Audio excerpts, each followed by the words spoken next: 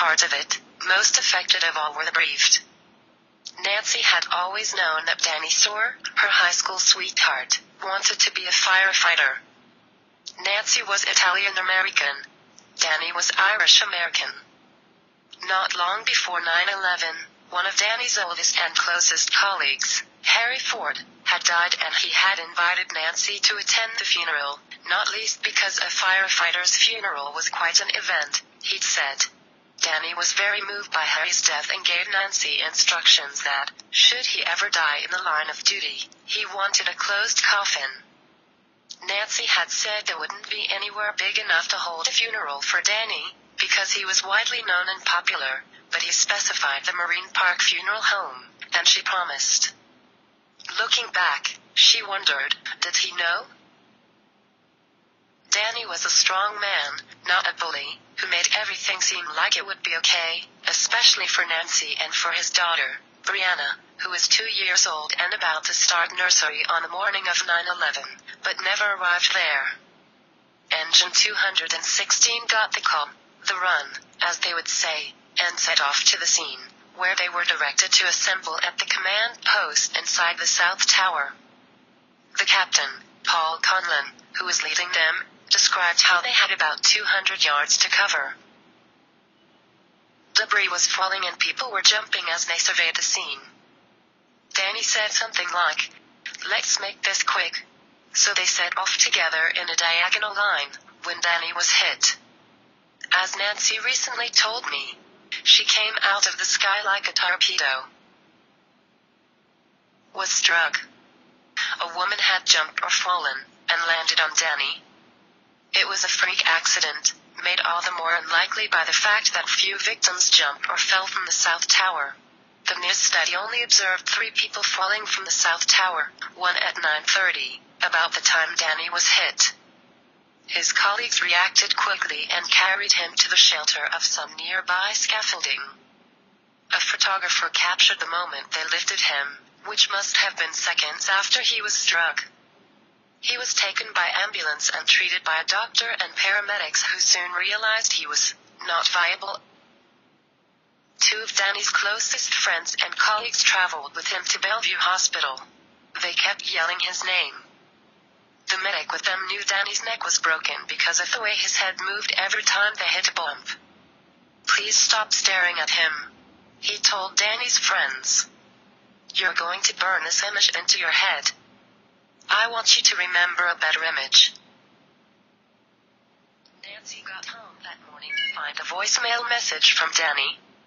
"Hey babe, it's me. Just want to tell you that everything's okay. I'll talk to you later. I love you." Not long afterwards, she received a phone call from the fire department, telling her that Danny had been hurt and they were coming to take her to him. She knew then, in her heart, that he was dead. At the hospital, the captain said, "I am so sorry, Nancy. It was like an out-of-body experience," she told me. "Thinking of Brianna," she said. "Who's going to walk her down the aisle?" They tried to stop her seeing Danny, but she insisted, and so she was taken to him, and saw his forehead cracked in half and his cheek and nose broken. "He is going to be so mad that he broke his nose," she kept thinking. She was determined to keep her composure and not throw herself on the floor. She kissed him and whispered to him and walked out of the room. She had to go home now, she said, and do the laundry. Later that night she learned how Danny had died, and all she could remember thinking was, how horrendous for that poor person. What had been going through their mind before they jumped or fell?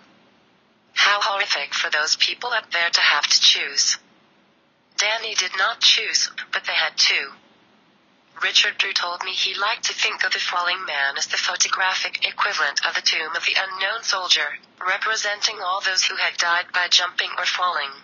The man in the picture has been identified by some as Jonathan Briley, a 43-year-old African-American who worked at the windows on the World Restaurant on the top 2 floors of the North Tower, right above the offices of Cantor Fitzgerald. Briley came from a religious family who were also entertainers. His sister, Gwendolyn was an actress and his brother, Alex, was one of the village people, Biggie. Gwendolyn told me that Jonathan was a talented musician, working at the time of his death as a sound and video technician at the restaurant. The family had felt some relief when his body was found soon after 9/11.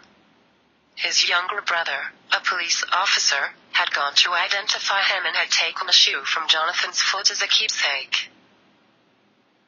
Perhaps because the falling man's feet and shoes were visible in Drew's photograph, a photographer had turned up once at the Briley family home in Mount Vernon, asking to photograph the shoe.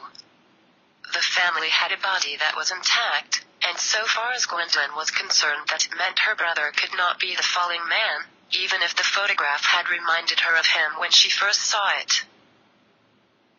The truth is, that can't be him, but if some people find comfort in believing it is him, then, no, I am not going to challenge that, she said.